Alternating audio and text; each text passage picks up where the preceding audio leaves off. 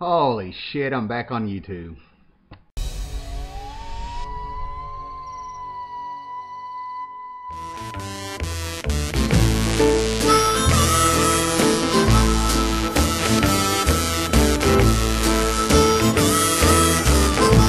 Well, you call me your baby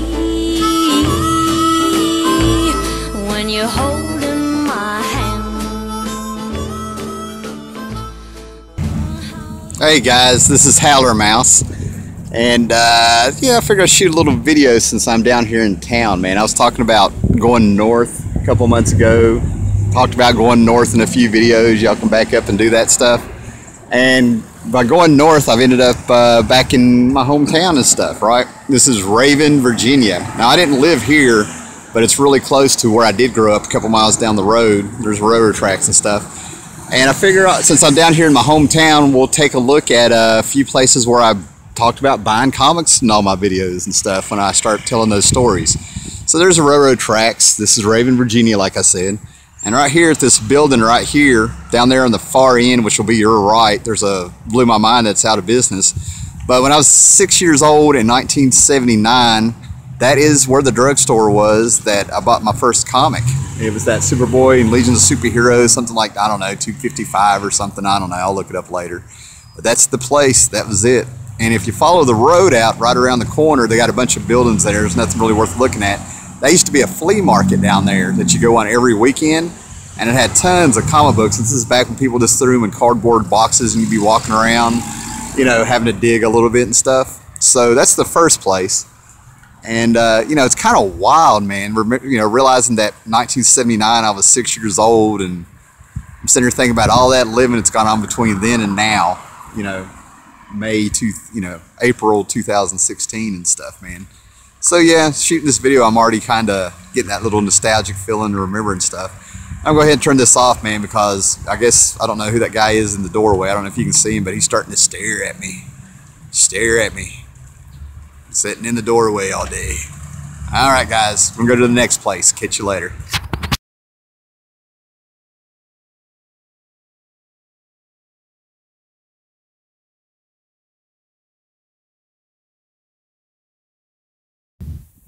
Okay, guys, well, this is one of those stories I hope I can get kind of give you a good picture of what happened back in winter of either 85 or maybe early 86. See where we're walking here, because over there's town.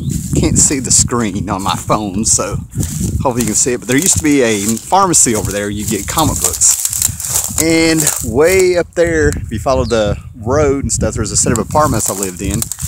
And we would take a bridge that's over there, you know, to the mall, and then like walk through town, you know, away over there to where those buildings are, and there's a pharmacy. And I needed Crisis on Infinite Earths #4, and the word on the street got back to me they had one, so I was determined to get it. So in the middle of winter, a bunch of us, about 4 or 5 of us, get together, and we're going to go over there to town and get something to eat, hang out, look for girls, all that good stuff. You know, I'm like 13 or 14 back then, but it's so cold, we decide we're going to take a shortcut. And as you can see over there, that is an airport, and there's no trespassing over there. And of course, we always thought this was for like vandalism or something. Oh, there's a bridge. So so we go over here, and we end up going straight from those buildings straight to where the airport is, into that marsh, if you can see it over there. But we didn't know it was a marsh. It wasn't no trespassing because they were scared of vandals or somebody stealing a, you know, a little 2-seater plane or something.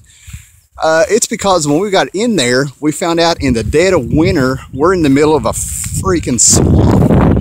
And as we get, you know, we went too far, we'd committed. We went too far, there was no turning back. And we started sinking in it. And the water was freezing cold, and it was trying to suck our shoes off, and people were falling.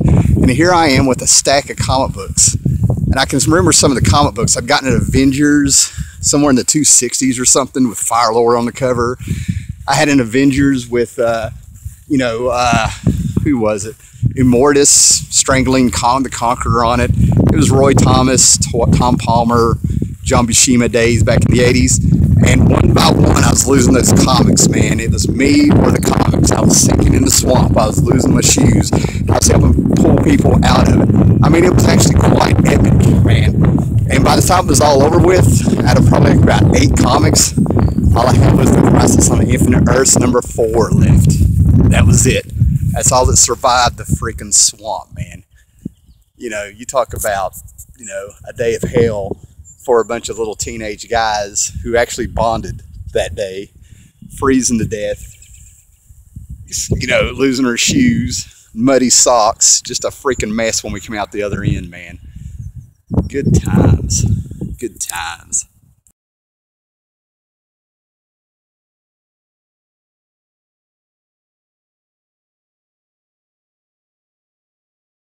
Alright, I've been out of town, moved away about 10 years ago, but I was only a town over about 30 minutes away, and then I really moved back in 2009 and stuff. Somebody recognized me. And it's getting kind of wild to see all these places tore down. There's already been one place I couldn't show you because it's gone. But here's another place that's out. This used to be a gas station. It's Kent's Ridge Pharmacy, if you can see way down there. And this was the place around 84, 85, and 86. They had you know, a magazine stand in there, and they only had like 4 or 5 comics titles they'd get a month. But this is where I got the Punisher miniseries back in the day, the one that Mike Zeck did, and I think a guy named Steve Grant might have wrote. But you know, it was the first Punisher miniseries, man, and you know, it used to feel like quite a walk to get to town, and I just measured it in my car, and I don't even think it's really a mile. But you know, walking from the set of apartments I was up, it's probably about 2.5, 3 miles. So we stopped. I would always like hope that we would like end up on this road to go somewhere out of town so I could run in here. But there was quite a few times I'd go in here just walking with my buddies and stuff and make sure I got those, because these little places like this would get comics that they didn't have in town. You know, I don't know how they ordered them back then or anything like that, but you know, when there's a Punisher miniseries coming out in the 80s and you know, you're 11 or 12, you know, you will do what you have to do to get your ass out and get it. So it's kind of weird seeing this. It's also one of those places that you would see people from the rich neighborhood. There's a road that goes up there, and that's where all the rich people lived. And the husbands would come down here and read Playboys all day, sneaking away from their wives. So it was kind of awkward to go in here and be like, "Excuse me, sir, I would like to, you know, look at comic books. Can you please step to the side with your Playboy?" You know, kind of awkward. All right, guys, to the next place.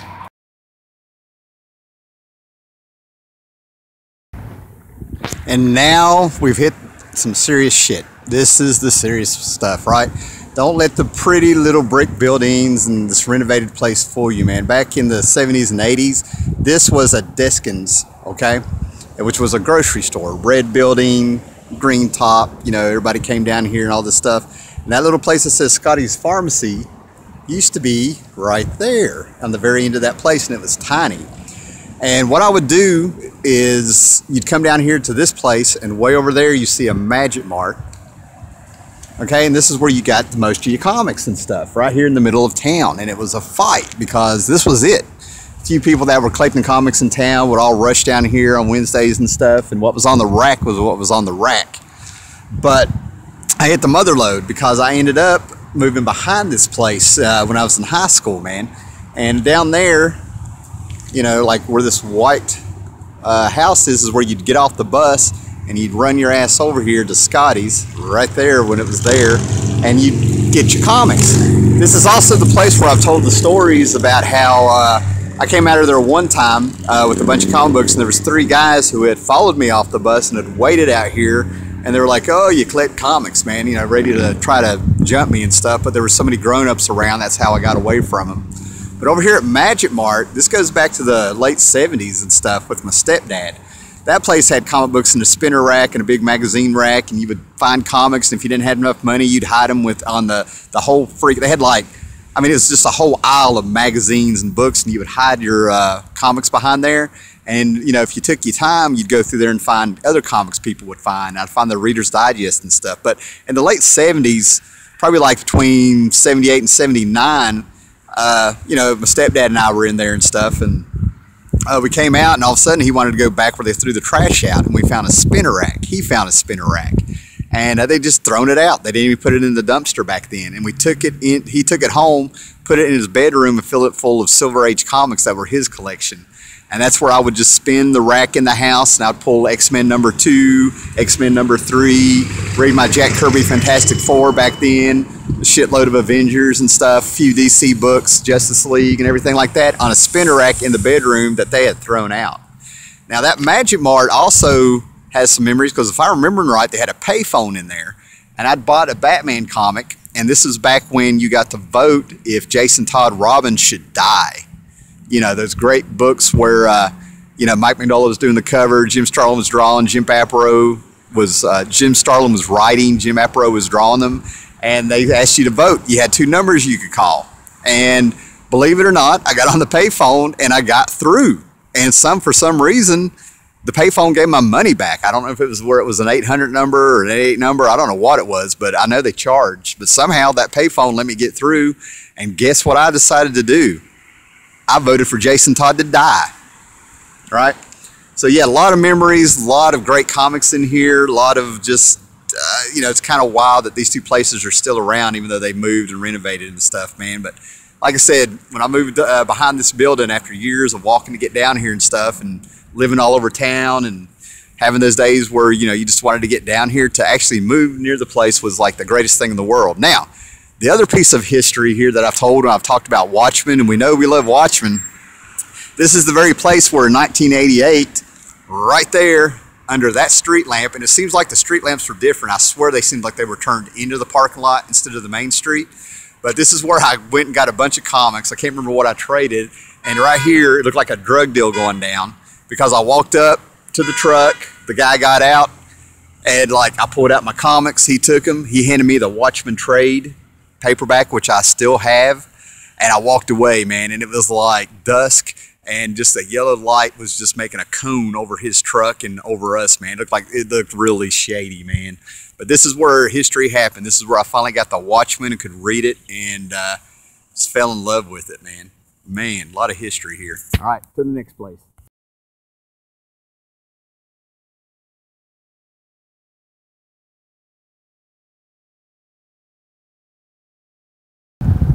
Okay guys, this is another one of those places where I've told y'all stories about the comics and all that stuff, from this building to this building right here.